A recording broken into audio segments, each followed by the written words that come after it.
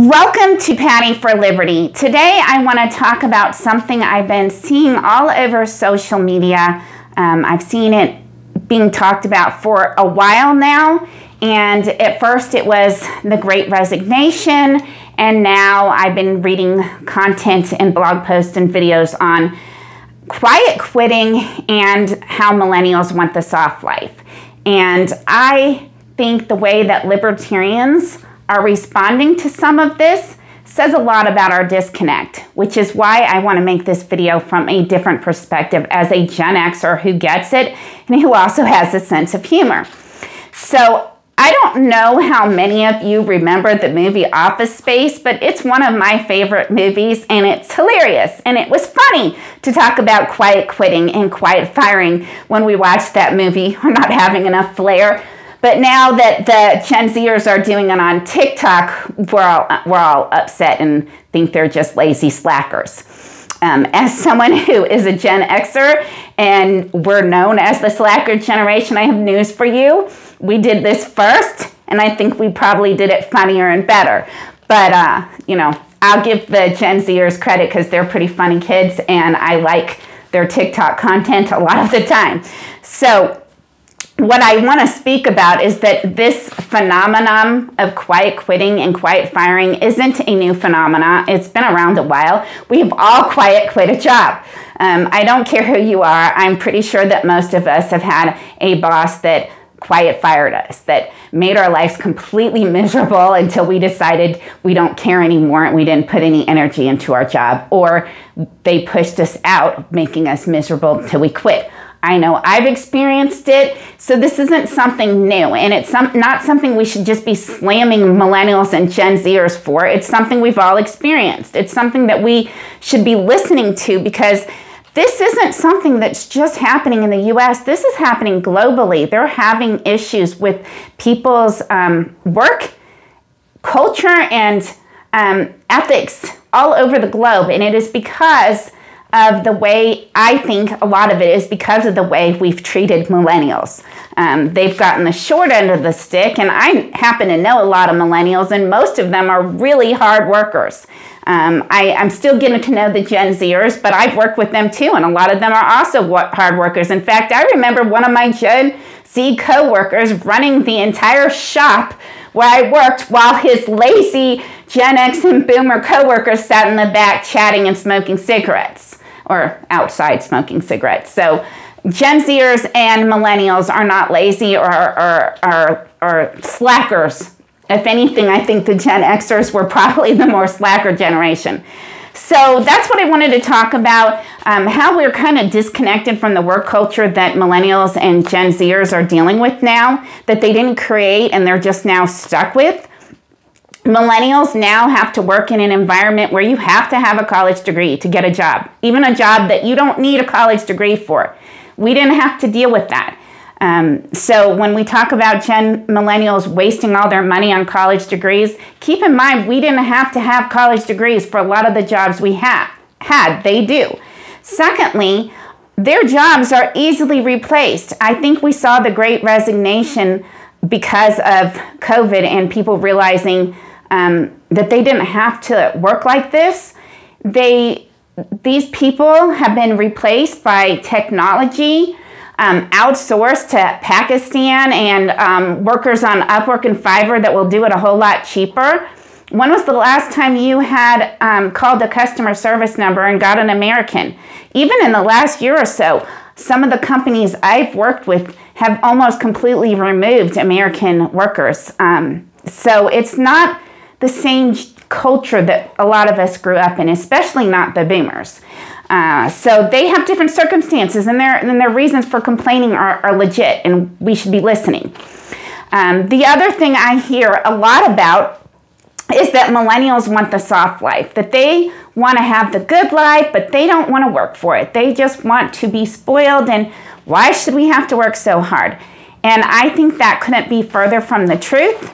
I think a lot of people don't know millennials all that well. Millennials are hardworking, but they're different than us. They think differently. They have different values. What they think about wealth and wealth building is completely different than our generation and the generation before. Where all of us kind of thought of wealth building as getting a home and building your nest egg.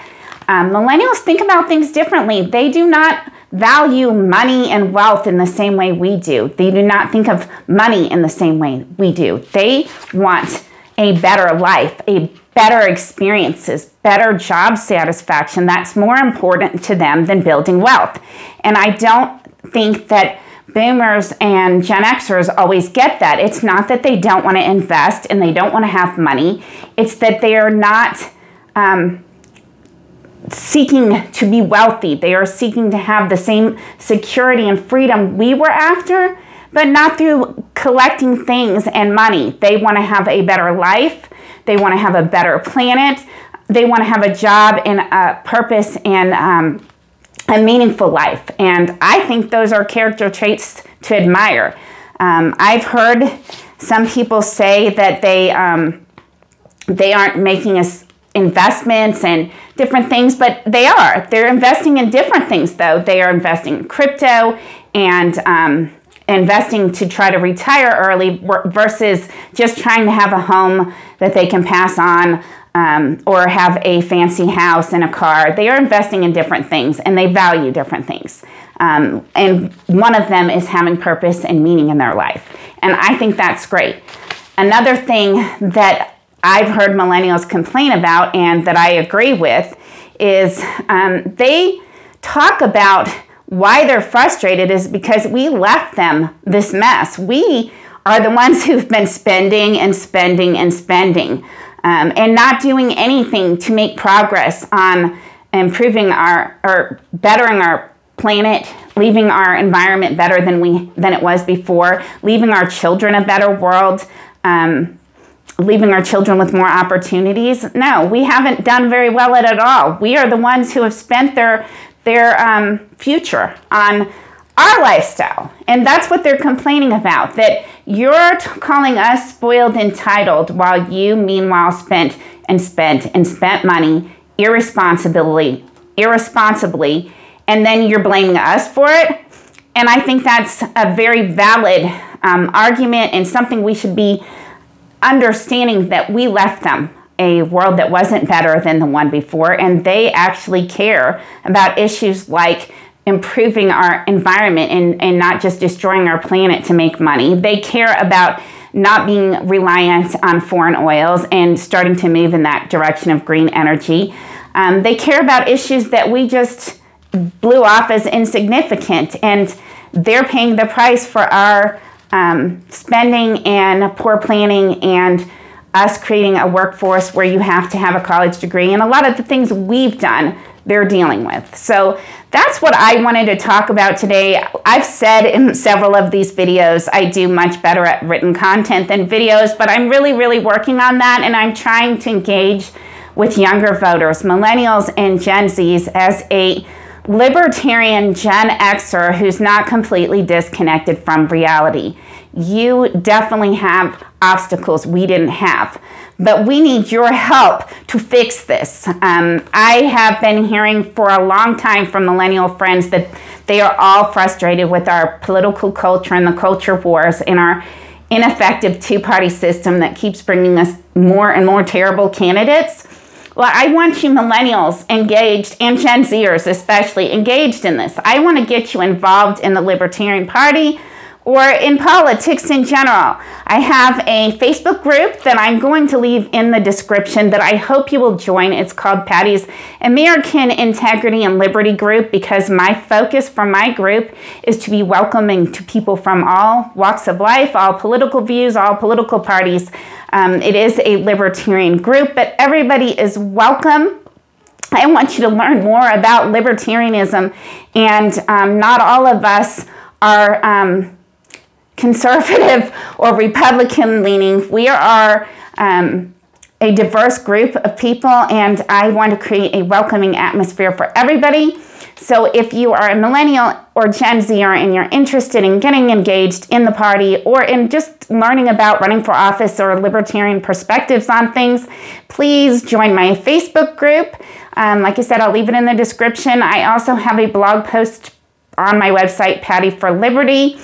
on this topic that will be in the description. So if you could check that out, that'd be awesome. And I would really appreciate if you got something out of this to click the like button and help me reach more people with a libertarian message like mine. We want people in our party that are helping us move the needle and so that we can see liberty in our lifetime.